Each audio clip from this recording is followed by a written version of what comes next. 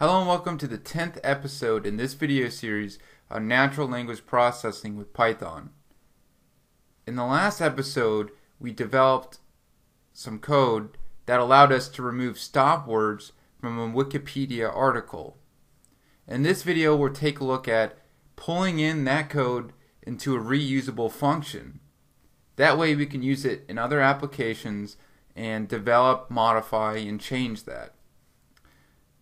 So I created a GitHub page for code, and this can serve as a place if you'd like to follow along and develop your own set or use what I developed. So let's go ahead and look at where you can find that. So you can go to GitHub. There's GitHub/Roberts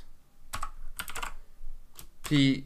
Oh, it already has it up there, but it's Robert P. NLP for Python Natural Language Processing.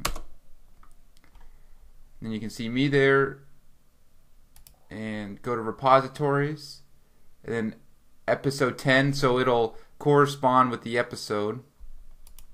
And I'll continue to do this when we write and save off code for reuse. And then you can click on the No Stop Word Wiki. And here's the code.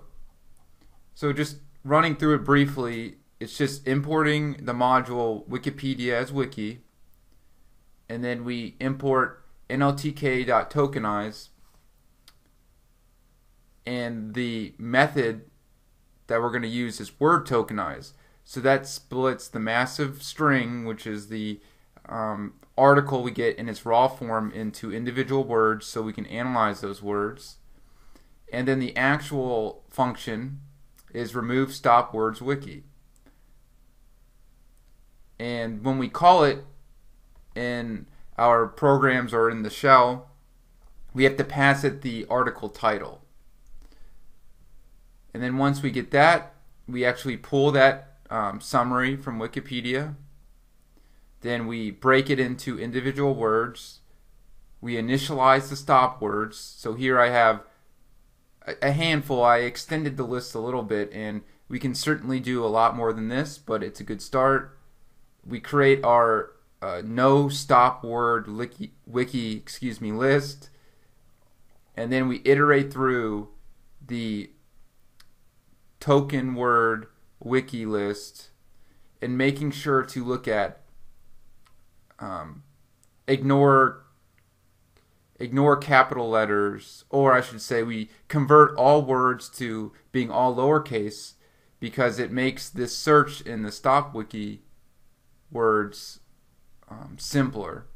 We don't have to have a capital A and an and with a capital A, and so on.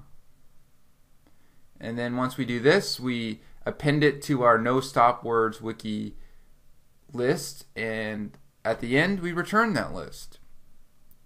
So here's the function cleaned up, and I tried to name the variables generally so it fits for any kind of user input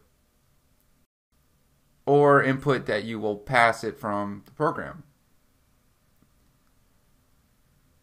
So I'm going to go ahead and launch Python, and we can run this code and see how it returns the data and how we can use it. In order to run the function in the shell, you have to save off a copy.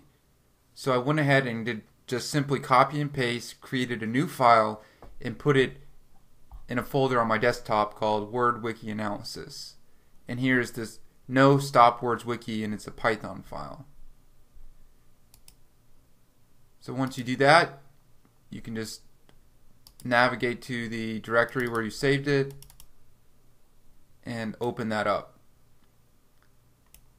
So here it is, exactly the same code, and go ahead and run it. So one of the advantages of this function is it does all the imports for it, and once we run it, you can use those, so we don't have to keep typing in import Wikipedia as wiki and so on. So let's look up,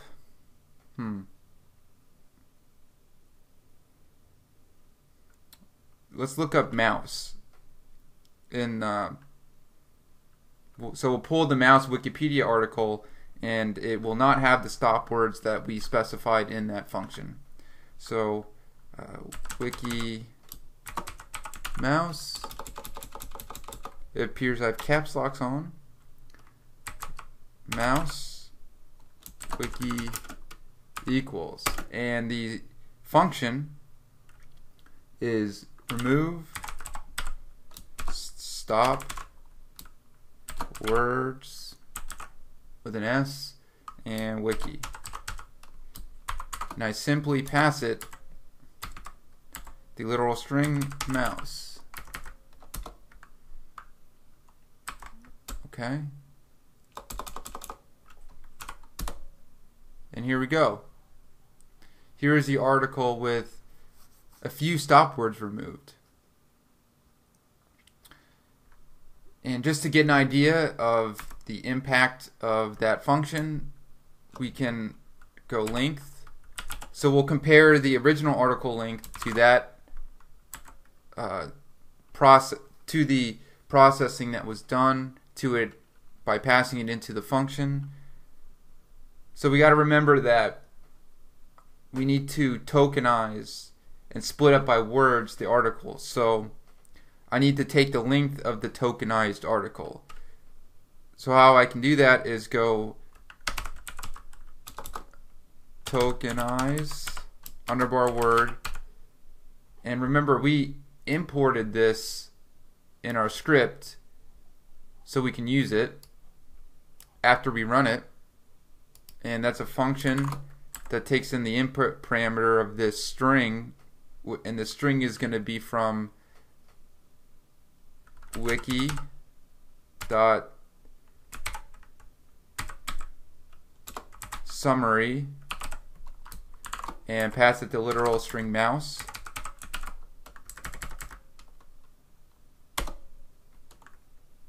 Tokenized word is not defined. So did I misspell it? Oh, I got it backwards. So it's actually word tokenized. Sorry about that, folks. Okay, so we get 365, just like the amount of days per year. So let's see what the length of mouse wiki is.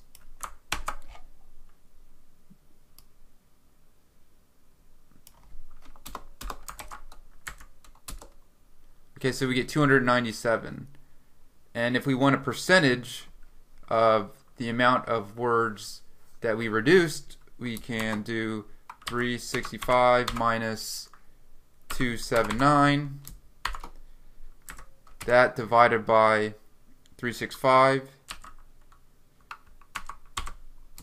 And I'll go ahead and times that by 100 to get the percent. So about 23.56. So about a 20% reduction in the word count by removing just a few stop words. There's about 15 there. Not to mention simply removing punctuation, like the period, the commas here, will reduce even further. So thank you for watching this video. It was just to show you that we can start to think about code reuse. So we develop a lot of cool tools in Natural Language Processing Toolkit, and we want to reuse those tools. So do the program once, get the understanding of it, be familiar with its format. For example, here, the output of that function, which I assigned to WikiMouse, is a list of tokenized words with stop words removed. So if that is beneficial to the program, this could be a function that you could use.